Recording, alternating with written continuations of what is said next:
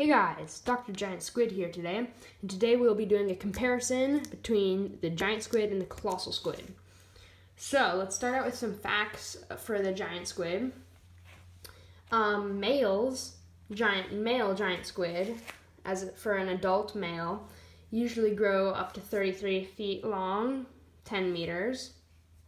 For females, they can grow anywhere from 33 feet to 49 feet, which is about 15 meters for the longest. The lifespan is about 5 years. The weight of the giant squid is about 440 pounds for a fully grown adult female.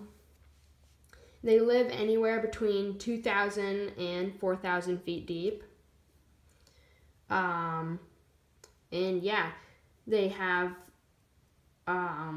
are longer than the colossal squid. So they are longer but do not have more mass. The colossal squid has more mass.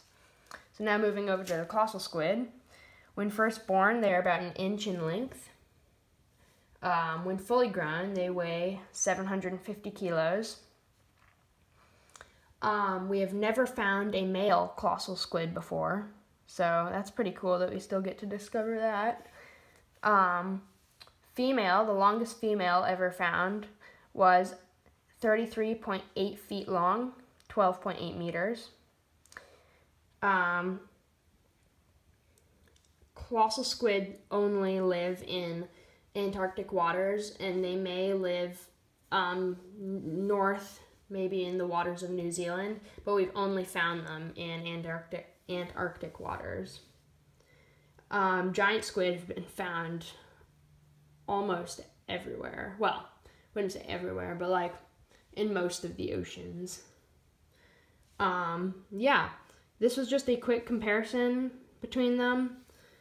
But yeah, one more thing is that colossal squid have spinning hooks on the end of their tentacles, and giant squid do not. So yeah, that's pretty cool. That's yeah.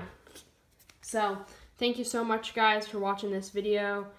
And if you want more squid content, like the video maybe. And if you're new to the channel, maybe consider subscribing. And there definitely will be more squid content coming out. I have been posting a lot of biking stuff, but there will also be biking and squid content. So yeah, stay tuned if you like this kind of stuff. And yeah, see you guys later. Bye.